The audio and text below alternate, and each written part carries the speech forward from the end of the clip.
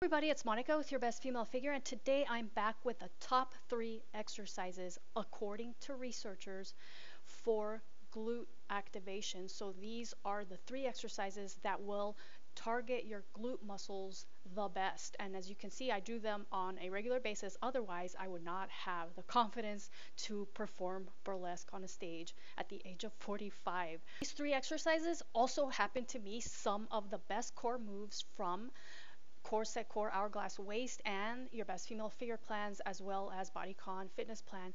Anyways, let's get started with the first exercise, which is just a basic plank hip extension. So you come down into a plank, make sure that your deep abdominals are engaged, and you just lift your back leg by squeezing the butt as hard as possible. Now, if you've been doing this move for a long time, you've been working out for a long time, you're probably not going to feel anything from that exercise anymore, which is why I add the knee in. The knee in actually gets a nice stretch in the glute so that you can get a much harder glute contraction. And then if you transition it into this deep lunge single leg down dog butt squeeze, the move becomes even more challenging because now you're engaging, your entire upper body, your back, your shoulders, your arms, and you're also, training endurance and a little bit of fat loss. If you want to see even more ways to do these movement patterns, be sure to head over to your best female figure blog and check out the last 2 blog posts I put up.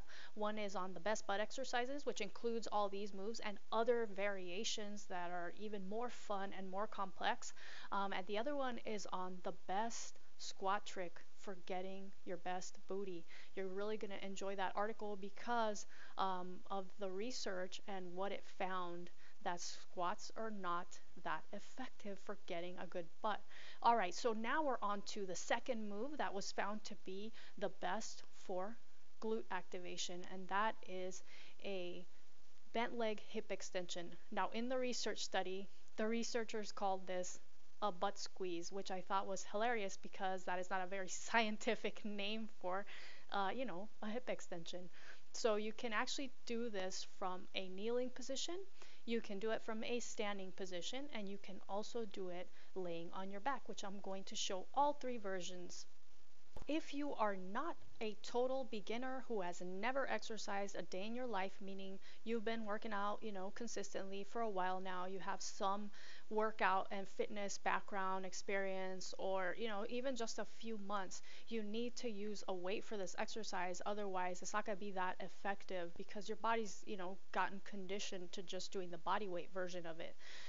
If you want even better results, then I recommend that you choose the standing version because then both, glute muscles on each side are working just as hard while you're doing the exercise. So the supporting leg glute muscle has to work to stabilize, and then, the working leg is also working to push that heel up towards the ceiling. And notice how I'm keeping my leg bent. That's really important with this exercise. You have to keep your leg bent. If you need to turn around and look to see that, to make sure that that's happening, because when I have my clients do this exercise, they start to straighten the leg out, and then that just basically becomes the first exercise that I was showing in the video. It's no longer, this version of a hip extension. So make sure that you're keeping that leg bent and also engage your core, which is going to help you to, stay balanced. Now, if you're going to do the laying down version of this, you can do it on the floor, which is basically a bridge. And there are many ways that you can do a bridge. You can put your feet on a chair, you can put your feet on suspension trainer straps. I prefer to do it with my upper body on a stability ball and a bunch of sand bells stacked on my hips. This is probably the best version of that exercise. If you don't have sand bells, you can use dumbbells. Just make sure you put a towel over your hips so they don't like dig into your hips, and hang on to them because they can fall off. And if you want to get adventurous, you can do the single leg version. And if you train in a gym, you can go grab yourself a 45-pound bar and do them with a 45-pound bar, which I am very curious to try that version of it. Right now, if I am doing this exercise with both feet on the floor, I can do up to 40 pounds of weight stacked on my hips. And if I'm doing the single leg version, like the one that you're seeing here, then I can do about 30 pounds, and that is incredibly difficult, as you can see, to stay balanced, as well as to actually lift.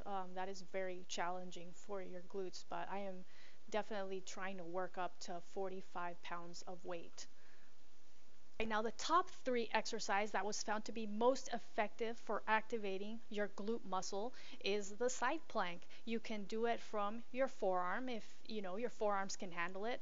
Mine cannot, so I like doing the version that we do in yoga just from the hand, and then I like to add some leg movement to it, whether it's just a bent leg hold, or a leg lift. That really challenges both your core and your glute muscle to stabilize. And if you're doing this exercise correctly, you will feel it on your glute muscle as you're doing it, as well as afterwards. Now, like I said, I posted many other ways to do this on that blog post. These are not the hardest, but if you're a beginner to intermediate, they're probably the best way to get started with this exercise. My personal favorite is actually combining all 3 of the exercises in this video into one movement that is really going to challenge both your glutes and your core. If you want to, you can pick one version of each of these 3 movement patterns and do it as a circuit. I did that the other day, 3 rounds.